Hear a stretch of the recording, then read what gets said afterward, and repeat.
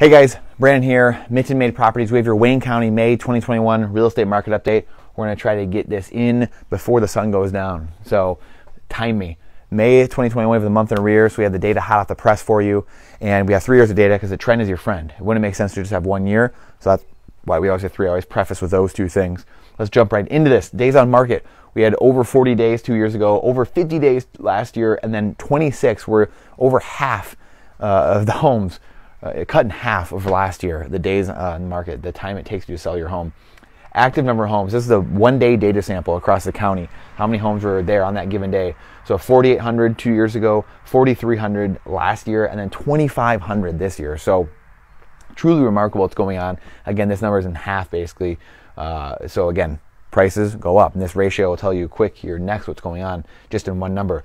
Months of inventory, 2.4 last year, or 2 years ago, excuse me, just over 5 last year, and then 1.4 this year. So we're looking at 5-6 weeks of inventory, big cuts here, and that's at the rate homes are selling. How long would it take to sell every last home if no new home came in the market? Well, in this case, it's about 5-6 weeks. That's remarkable.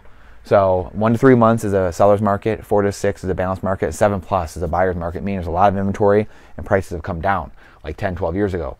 New homes in the market, 3,577 2 years ago, 2,932 last year, and 2,814 this year. So we're still down. This is the number of homes that came in the market across the entire month in that county. We're still down going forward. You think that pent-up demand would be there? Well, it's not. Still going down. What does that do to prices? Probably going to go up unless there's big catastrophic everything bubble events going on. The real estate market is not going anywhere unless those big, massive global events happen. $97 $97 a square foot 2 years ago. We had $82 last year, and then $128 this year. Again, you're seeing that dip because of the lockdowns, but $128, we're seeing massive rises all across the county. That's, if you take that $128 and you multiply it by your square footage, you're going to get approximately what your value is of your home. But that's a countywide number. So if you want a true valuation, you need someone on our team, an appraiser, a true professional to come actually value your home and give you what it's worth. This is more important to just see the trend here. Number of sold properties. This is the number of people actually exchanging deeds, signing at a closing table across the entire month. Over 2,000 2 years ago. We had only 900, almost 900 last year, and then 1,793, so almost 1,800 this year. So again, we're down a little bit. This is the same across all of Metro Detroit, and we were down obviously last year because of the lockdowns. But again, it's a small number, and we'd like to see that the velocity pick up.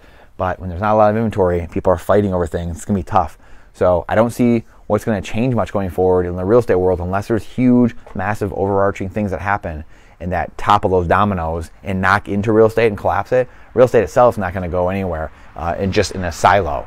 Things aren't in a vacuum though, right? And that's why I mentioned those dominoes, those macro, global, economic things going on. But just itself, real estate, hurting for homes, so prices are going to stay elevated. Appreciate you guys. That's a Wayne County update for May 2021.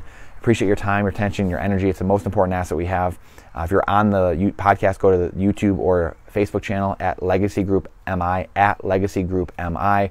And question, comment there. We will get back to you as soon as possible. And we'll see you guys on the next one.